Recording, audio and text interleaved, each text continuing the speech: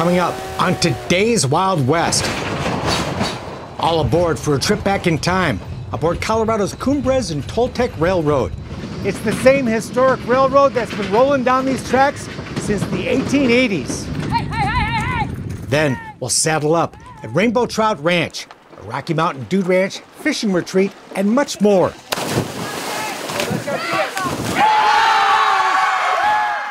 Today's Wild West, up next. The Wild West. It's still out there. And we'll show you how to find it. This is today's Wild West. The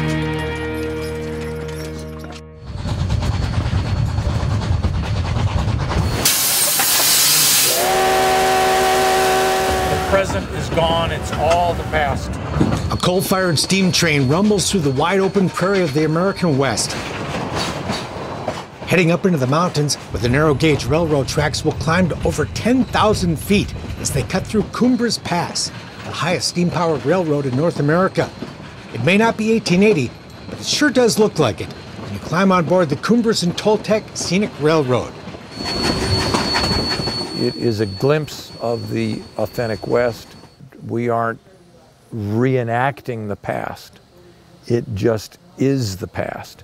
This National Historic Landmark runs 64 winding miles between Chama, New Mexico and Antonito, Colorado, crisscrossing the state line 11 times along the way. And then we'll go back into New Mexico and then back into Colorado. Boom, boom. As the train chugs through remote, beautiful, and unspoiled country that looks much like it did when these tracks were first laid back in 1880. The views are just gorgeous, and we just love like the charm of the old train, the tunnels, the ghost towns you go by. It's gorgeous. Right. Yeah. Just seeing how like life would be like in yesteryear, right? Yeah. So. While it feels faster, the train rolls along at just 12 miles an hour. So it gives you an opportunity to see the America that the American dream was based on.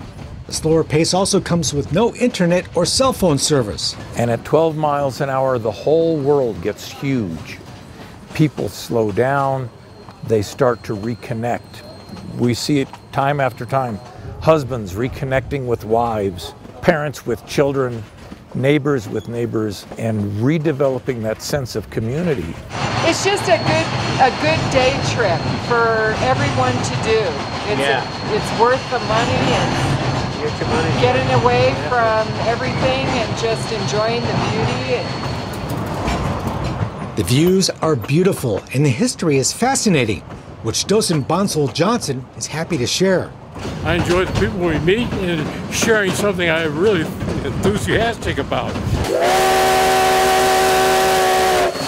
On this rolling piece of living history, time has stood still in the cab of engine 487. I just love it. I love steam trains. Where fireman engineer Jake Vigil feeds the coal fire that powers the steam engine driven today by engineer Jeff Stebbins. And this is nothing but a great big rubber band. Stebbins has been a steam train engineer for more than 20 years. The biggest part of it is knowing the track, to know where you need to make brake applications and keeping the train stretched. All these engines operate differently. They may look the same, but they all got their own personalities. Jeff also flies airplanes, but he says piloting steam engines is much more challenging. There's far more anticipation than an airplane. You not only have to watch what's in front of you, you got as much behind you to watch. You have to watch this whole train. No complications today. Just a smooth ride with an ever-changing view out the window of an office where everyone is happy to come to work. Well, there's a lot to like about it. It's interesting all the time. I just love them. It's in my blood. Stebbins has been fascinated with steam trains forever. That's typical of I think a lot of railroaders. And traveled all over South America just to ride their old trains at 15,000 feet in the Andes or along the Amazon. But he believes the train he runs today is the best.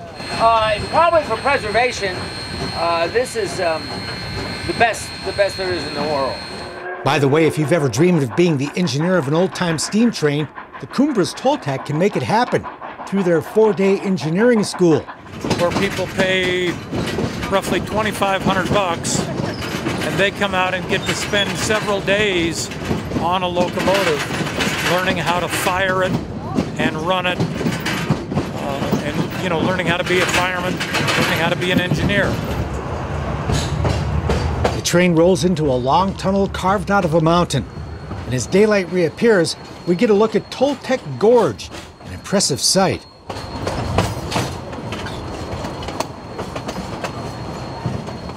Then another you'd never expect, trackside monument to President James Garfield, assassinated in 1881 as the railroad was being built. We pass that landmark just before the train rolls into Osier Station. Elevation 10,000 feet. It's a 2-quilt night every night.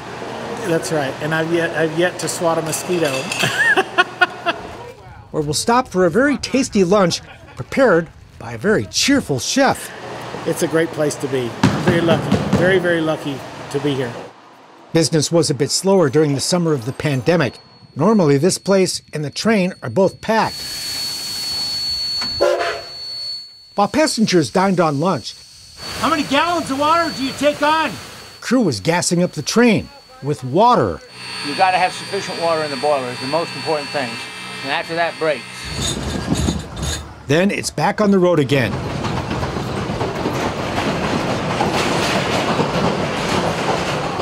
To enjoy the rhythm of the rails, spectacular country, huh? Yeah, it is. And soak in the scenery. It's all thanks to the people who saved this former stretch of the Denver Rio Grande. Built during the Colorado silver boom of the 1880s, the boom went bust by 1893. But the narrow gauge track that ran through this remote country had become too important to abandon. It didn't make enough money for them to upgrade it, but it was too important to just scrap it. And so it just sort of held on. And that's why it managed to reach 1970 as this time capsule. When the Denver Rio Grande finally did decide to pull the plug for good, preservationists rode to the rescue. Passengers are glad they did. We don't have anything like this back in Tennessee, and y'all ought to be really proud of this. Everybody ought to come out here and do this. Yeah, this train is nice. Probably the nicest one we've been on. Today, the Cumbres Toltec is jointly owned and operated by the states of New Mexico and Colorado. So basically, both states equally own all of this, and so it's owned by the people. Our mission is very special, therefore, because what we are doing here is preserving this history. This historic railroad goes to great lengths to provide a truly authentic experience. This locomotive, she ran for the first time since 1935, last September. When we visited, their craftsmen had completed restoration of Engine 168, built in 1883, and were on the home stretch of restoring several 19th century passenger cars. Cars that once looked like this one. This car was built for service on this railroad to go behind that locomotive, and they will be running over the highest operating mountain pass in this hemisphere of the world behind the equipment that it was supposed to, as if it was the 1880s all over again. Restoring these old train cars is like an archaeological dig that uncovers the ups and downs of running what was often a troubled railroad. And what's interesting, these artifacts then tell a story as you're getting into them. It's not just the story of the halcyon days of yore, it's the story of feast and famine and hardship and good times, and you can read it in the artifact itself. It tells a story of this railroad and the people that work for it and the communities that it served. But they need your support to keep it all going. These things survive because people come and ride.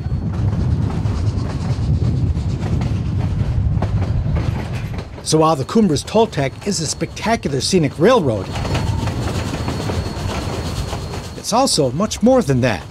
The Cumbres Toltec Railroad is not a reenactment or a recreation. It's the same historic railroad that's been rolling down these tracks since the 1880s. Even though we are an operating railroad, we are really a museum on wheels, a living history institution. It's still 64 miles of 1880. It is the past as far as the eye can see in any direction. Step back in time, anyone willing to step on board.